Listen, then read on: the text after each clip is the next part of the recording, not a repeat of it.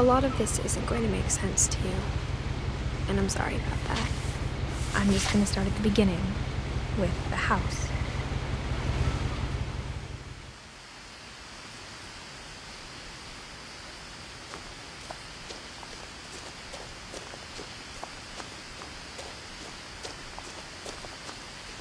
I lived here until I was 11, but I wasn't allowed inside half the rooms.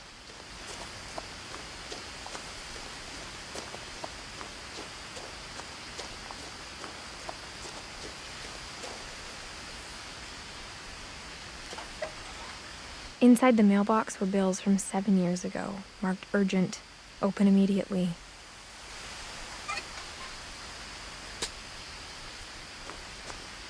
I hadn't been back since my brother Lewis's funeral.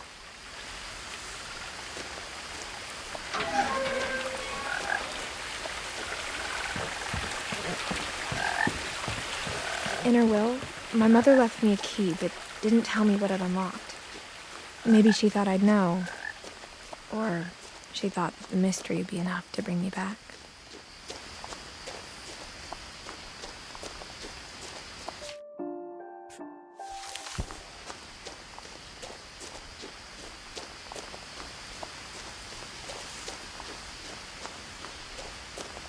No one had driven this way in a long time, but I saw a few hoof prints.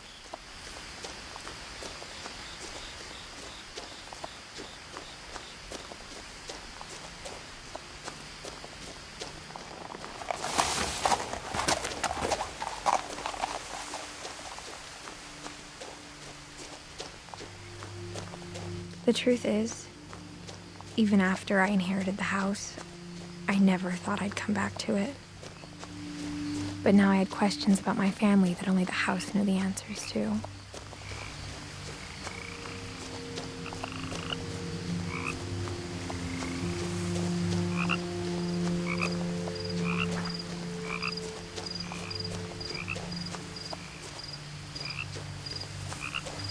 The house was exactly like I remembered it, the way I'd been dreaming about it. As a child, the house made me uncomfortable in a way I couldn't put into words. Now, as a 17-year-old, I knew exactly what those words were. I was afraid of the house.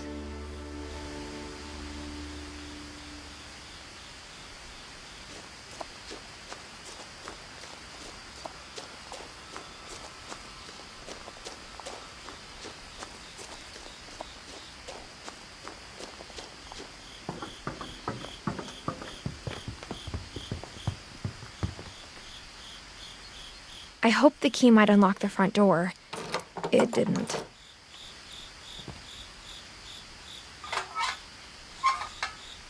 Looking in, I felt like the house itself had been waiting for me.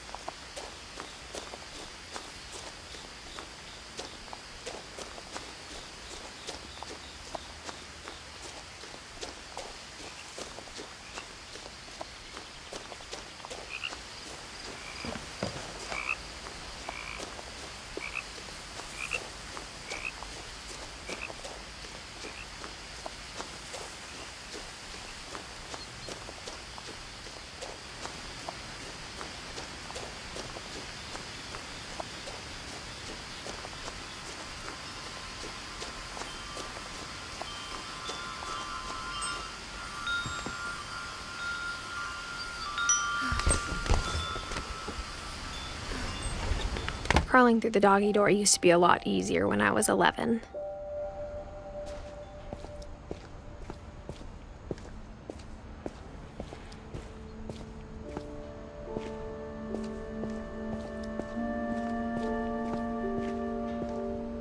For the first time in years, I felt like I was home. But instead of a family, there were just memories of one.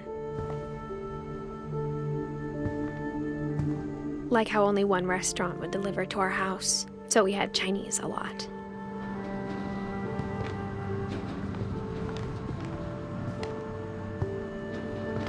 Or how after Louis started working at the cannery, we all got sick of eating salmon. Except our cat, Molly. Nothing in the house looked abnormal. There was just too much of it, like a smile with too many teeth. The table was still a wreck from the night we left. It was like a bomb had gone off, killing everyone but sparing the furniture. My mom was the only one of us who could imagine Great-Grandma Edie living in a nursing home.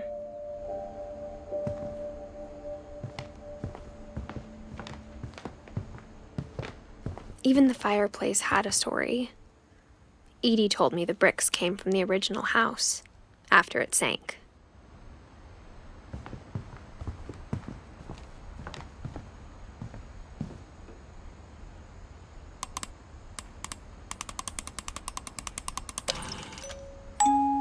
Great-Grandpa Sven built a music box for Barbara, along with the rest of the house.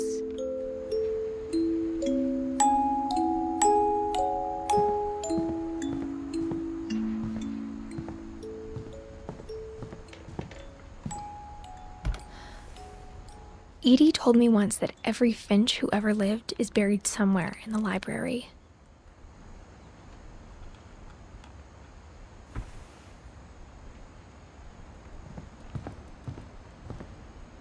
My mom wasn't much of an optimist, but she never stopped believing that my brother Milton was alive.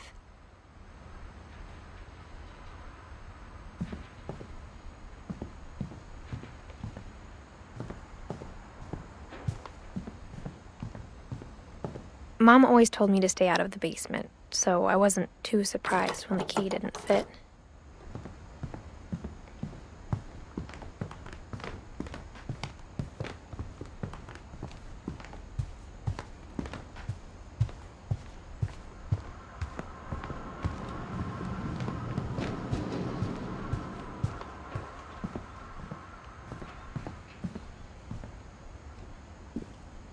After Milton disappeared, Mom sealed up all the bedrooms. Then Edie retaliated and drilled peepholes.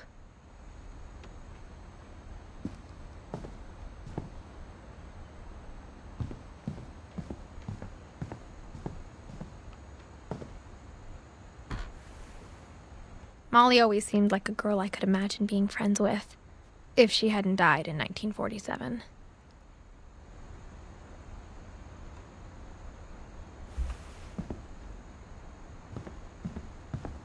I spent a lot of time playing in Great Uncle Walter's room. I think my mom sometimes regretted not sealing it up.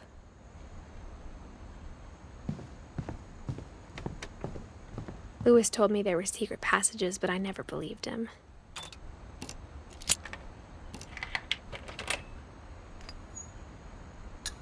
Turns out, my mom was really good at keeping secrets. Now it was time to find out what my mom had been afraid of.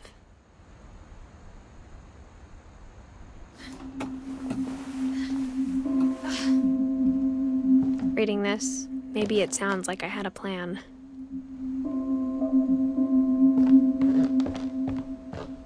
But I had no idea what was behind that door.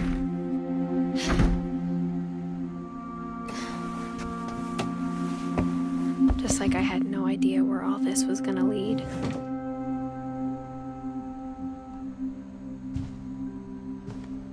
I grew up looking at Molly's room through the peephole. Molly's gerbil had a tiny bedroom with its own even tinier gerbil cage. Being inside for the first time, I felt like I'd stepped behind a painting.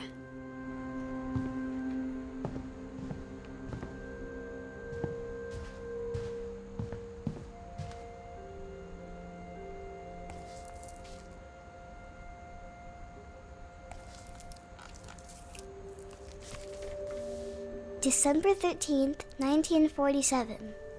Dear Diary, I'll be gone soon, but I wanted to tell somebody about what's gonna happen.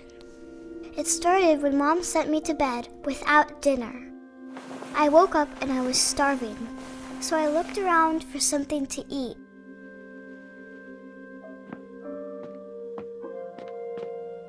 The gerbil food was dry, but I didn't mind it.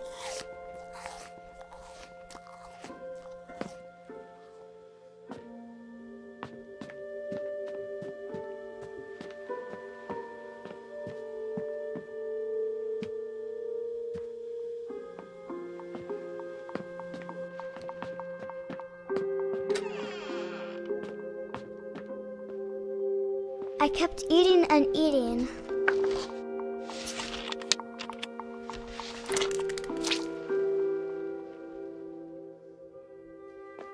I ate a lot of things that night.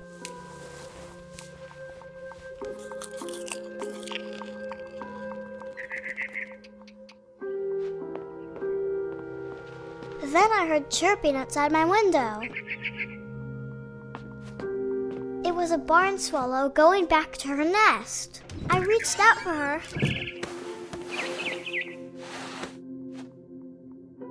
And suddenly, I was a cat.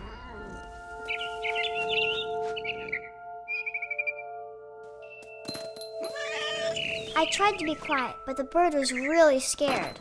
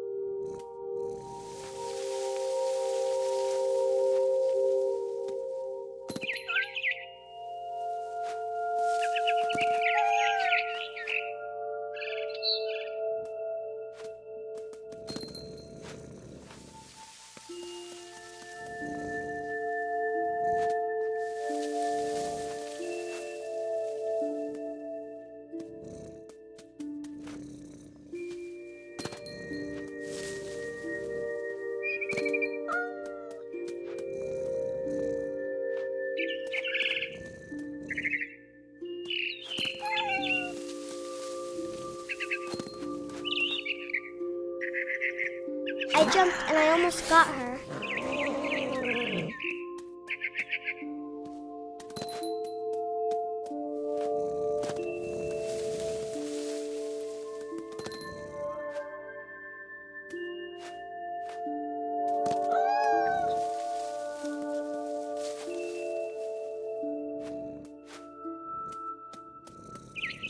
Now I was up in the big tree. I promised Dad I wouldn't climb it anymore. All I cared about was eating that mama bird.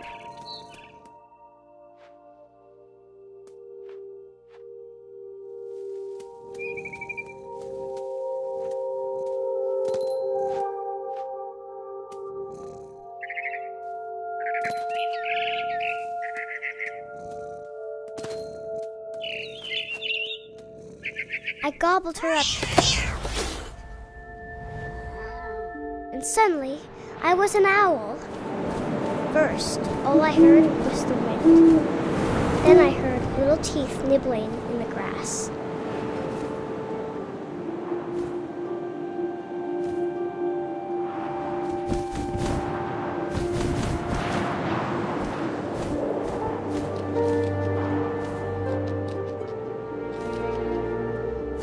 Rabbits.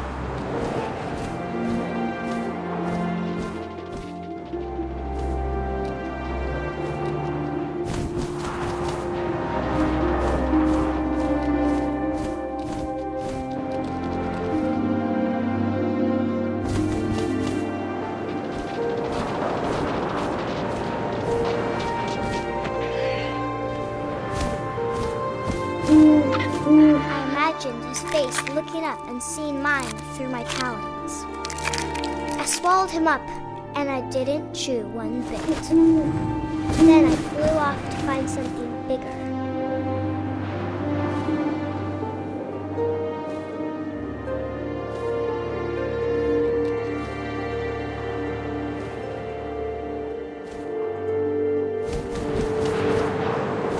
I'm a rabbit.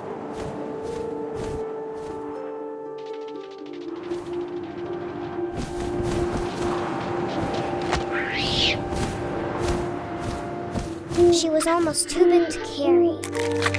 I started choking, but I couldn't stop eating.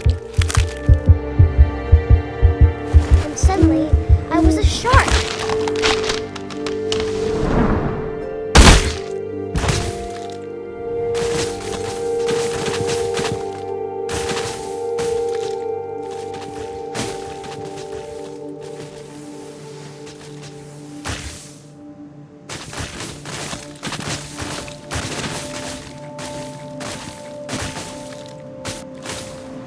I rolled off a cliff and into the ocean.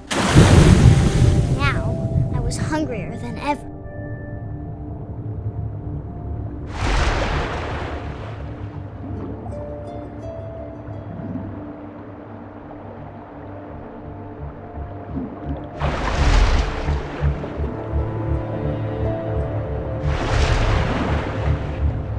I wanted fat, juicy seals.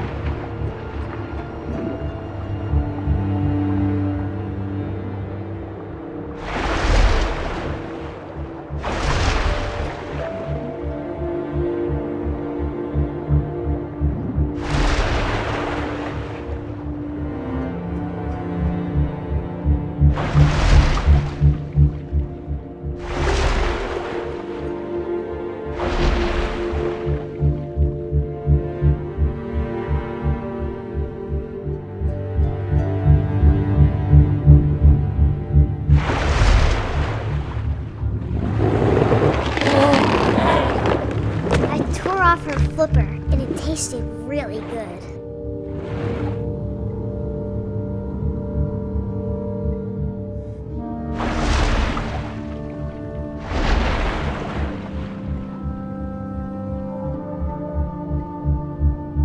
I grabbed on tight, but I was so hungry, I jumped out of the water.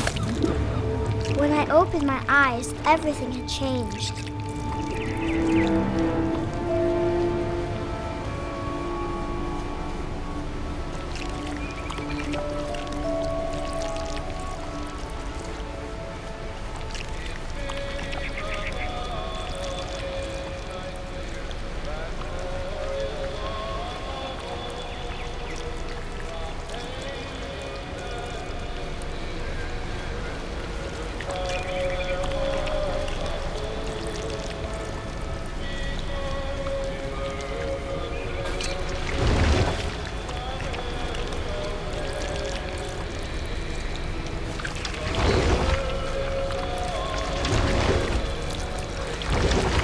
Now I was a monster, and I smelled people everywhere.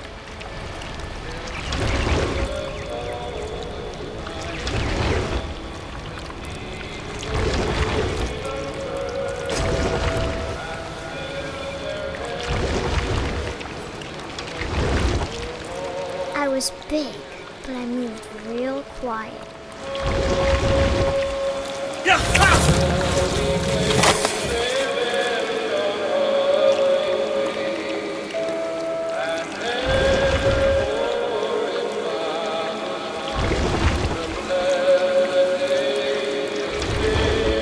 I wanted to stop, but also I didn't.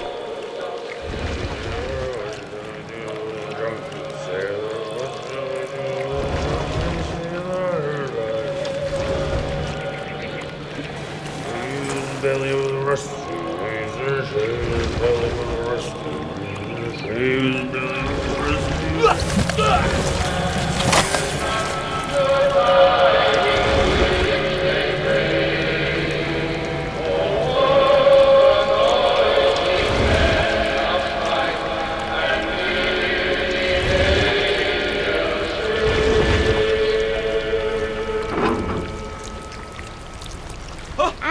last passenger, I was still hungry.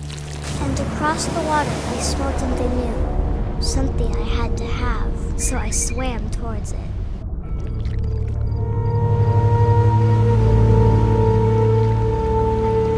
I slithered onto the sand, and the good smell went into an old pipe.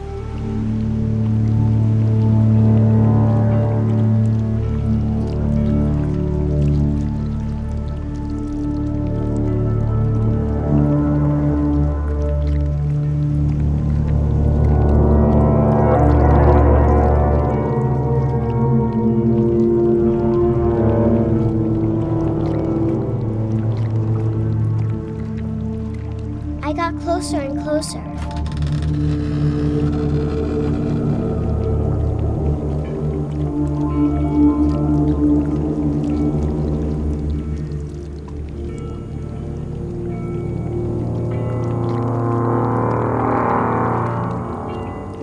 All of my stomach started growling. And suddenly, I was me again. I held my breath for a long time, but I couldn't hear anything. I think it's waiting for me to fall asleep. But it's not going to wait much longer. It needs to feed, and we both know I will be delicious.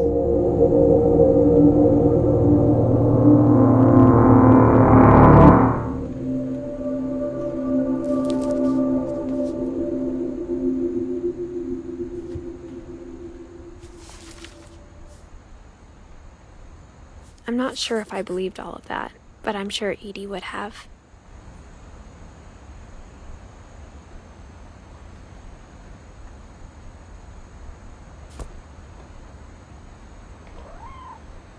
I got the sense Edie had spent a lot of time here, before my mom sealed the doors.